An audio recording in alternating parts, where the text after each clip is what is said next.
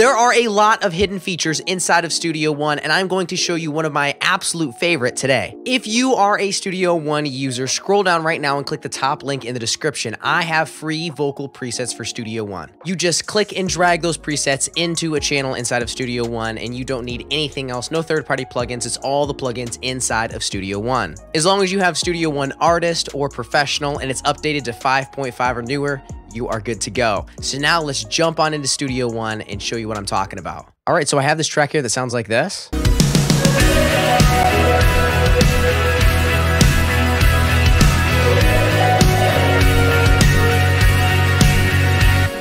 And the mix is setting pretty solid, but I'm having a tough time hearing that piano.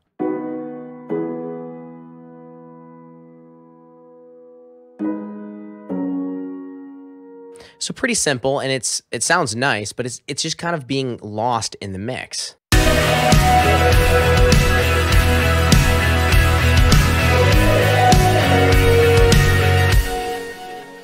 So I'm going to throw on an instance of the Pro EQ inside of Studio One. And when you open up the plugin and press play, there will be an analyzer down here at the bottom listening to the source you just put it on, and I have it put on the piano bus here.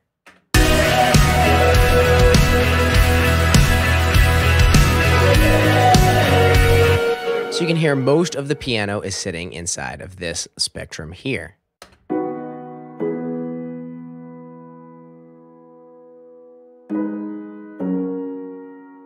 So I know that the frequency spectrum that this is hitting is probably going to fight with the guitars a little bit. So I can come up here, click the sidechain button, and choose what I want it to sidechain to. And I'm just going to choose the guitar bus here. And now when I press play, it is going to listen and show me an analyzer of the piano track. And it is also going to show me a frequency analyzer of the guitar track on top of it. That way I'm able to select the specific frequency and cut it out. So let's take a look.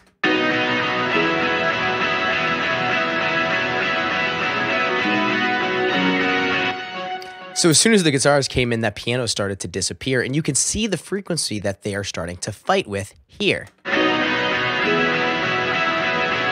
So I have two options. I can either boost this section here with the piano, or I can go to the guitar track and cut that section.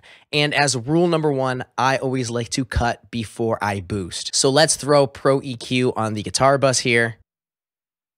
We're going to sidechain that to the piano bus.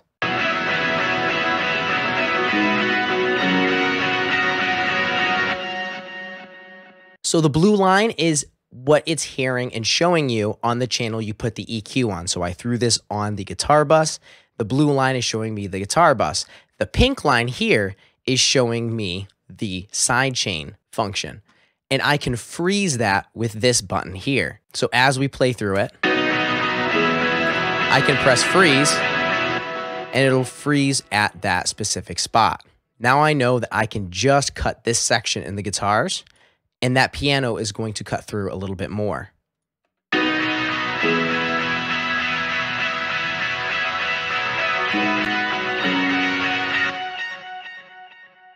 So with it off, then with it on, see how it's starting to cut through and we're starting to make room for that piano? Now let's take a listen to it in the context of the mix.